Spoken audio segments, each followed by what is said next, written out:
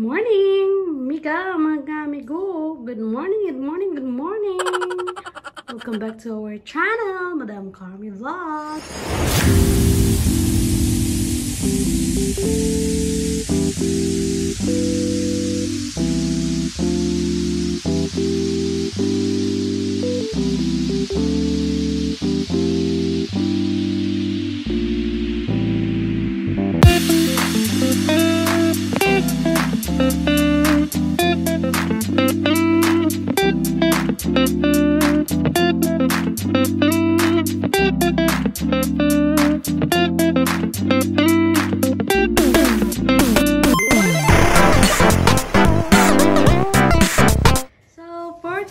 Vlog is another update to our plants indoor or inside our house. So, makikita nyo today, makikita nyo yan.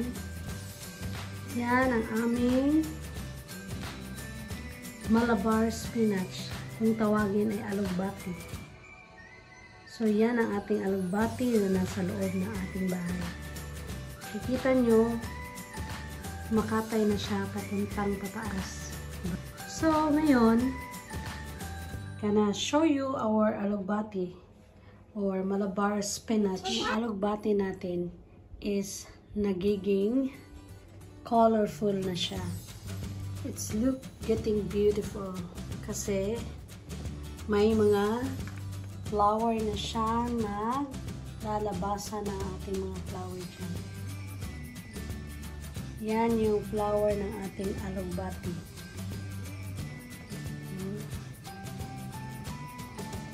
Yan yung alugbati natin. Sobrang daming flower ng ating alugbati or Malabar spinach. I can't really imagine. They look so beautiful. So, medyo dumadami na yung mga alugbati natin ngayon. Na mga seeds. Ito yung seeds ng alugbati. But before that, before siya naging maitim, it looks like this muna. Parang may pink sa dulo. Then after few days or few weeks, maging ganito na siya. Maging ganyan. And after a few days again, magiging kulay itim. Magiging kulay itim na siya. At saka, it's ready to harvest. Para magamit mo siya, itanim mo siya by next season again. So, dito makikita natin na madami ng mga dahon ng alugbati natin. Diyan, makatay doon. Dito naman, kita natin madaming mga hinog na mga seeds ng alugbati. So, yung mga itim, kailangan mo na siyang kukunin. Like that. Hindi madali kukunin.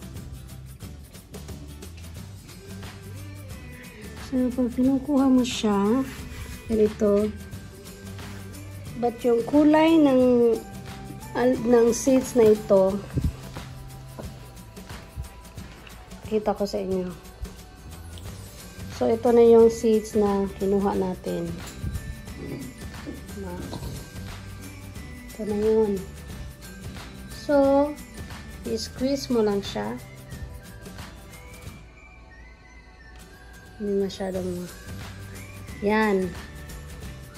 Squeeze out. Ayan. So, lumalabas yung juice niya na kulay purple. Pagkatapos niyan, ganyan-ganyan mo lang. So, ito na yung seeds niya. Kita mo dito. Yan. So, ito na yung seeds niya na ipa-dry mo siya. Or, pwede din na i-harvest mo na yung seeds, then you just leave it in a place na medyo warm para hanggang matuyo siya, hanggang makuha mo yung seeds ng alugbati. So ito na yung alugbati na pwede mo nang itanim. Ito na yung seeds ng alugbati na pwede mo na siyang itanim for the next season. So ngayon, ilagay natin siya dito para mag-grow naman siya. Kasi tumatanda na yung alugbati natin. So lagay na natin siya sa ilalim ng soil. Diyan.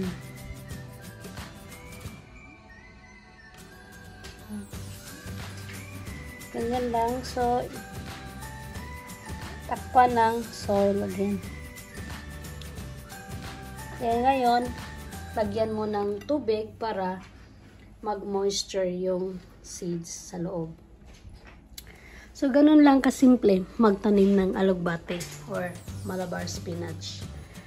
Ito yung alugbati ko. 4 months na to silang lahat.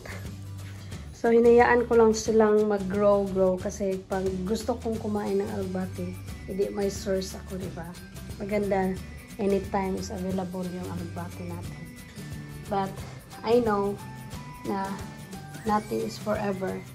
Hindi maging forever to yung alugbati dito. Kasi, mamamatay naman sila pag tinglamig na. Then, kunin mo lang yung mga malalaki na mga dahon. Then, saka mo na silang kainin pag malaki na. Kasi mas masarap pag malaki kasi medyo maraming laman at saka nutrients na makakuha mo. Kaya yun lang ang ating alugbati info or update for our Malabar spinach na tinanim natin tinanim ko last summer. In summertime, tinanim ko siya. So, it's very, very nice to see na may makuha tayo na seeds. Kasi medyo mahal yung seeds dito sa Norway. Hindi basta-basta makabili ng mura.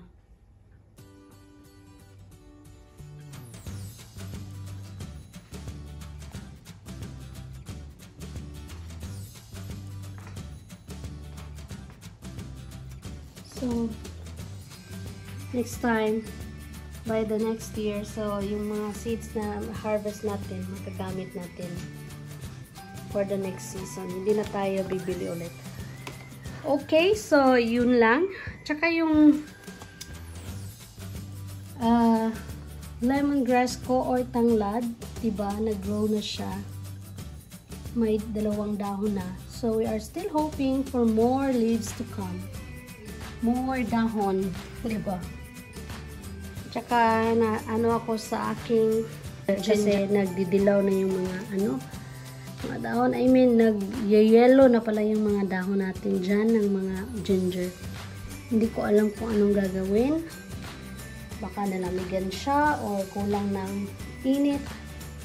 But anyway, it's okay kasi may extra pa naman tayo. So, yan lang muna guys, ang ating update ng ating mga tanim dito sa loob ng ating bahay. So, thank you for watching and have a good day. Goodbye.